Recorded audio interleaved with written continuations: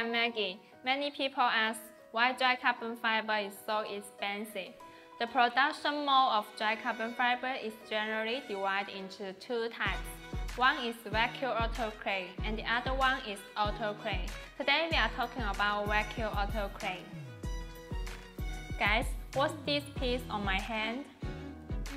It's a carbon fiber cloth, which is the dry with carbon fiber.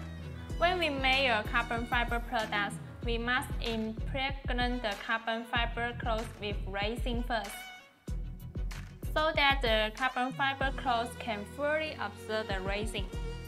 Take this part as sample. Place the carbon fiber cloth to the mold. Put it on vacuum bed, exhaust the air, and then put on vacuum autoclave machine. Take out the product into vacuum autoclave machine after 4 to 5 hours under high temperature and high pressures. The next process is trimming, which is cut off the excess corner.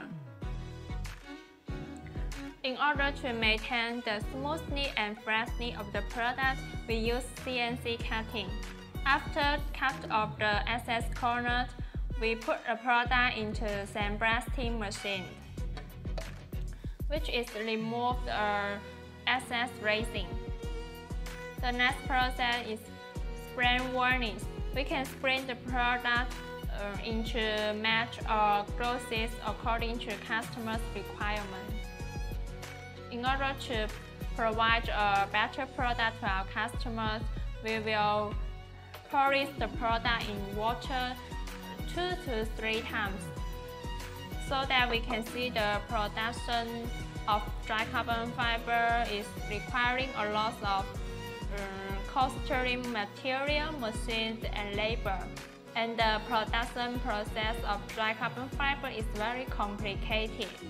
And one dry carbon fiber mold can only produce one carbon fiber product a day, so the production capacity is limited. After watching our video, did you get the reasons?